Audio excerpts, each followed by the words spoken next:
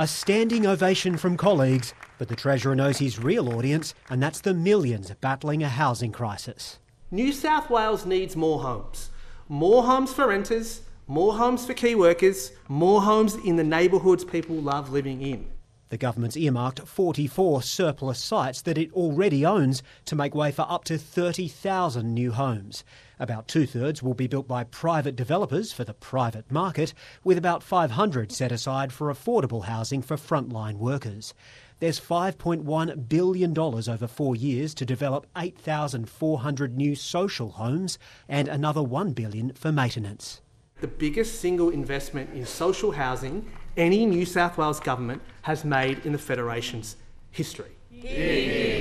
The government's also spending $190 million over 4 years supporting GPs. They'll get a waiver on retrospective payroll tax changes, and they'll get a tax rebate if they meet bulk billing criteria. Sydney GPs will have to bulk bill 80% of patients.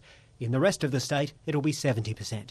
In New South Wales, what we see is more GPs moving to private billing because of the cost of living, because of our increased expenses, at a rate of about 2 to 5% a year. So what they're trying to do is just to stop that slide. But the opposition says the picture for hospitals is far less healthy. We've seen emergency department waiting times blow out. We've seen fewer elective surgeries being undertaken, all because the government is cutting spending in real terms on health. The government's banking close to $10 billion of extra revenue from things like land tax and stamp duty, but not even that can get the budget back in the black.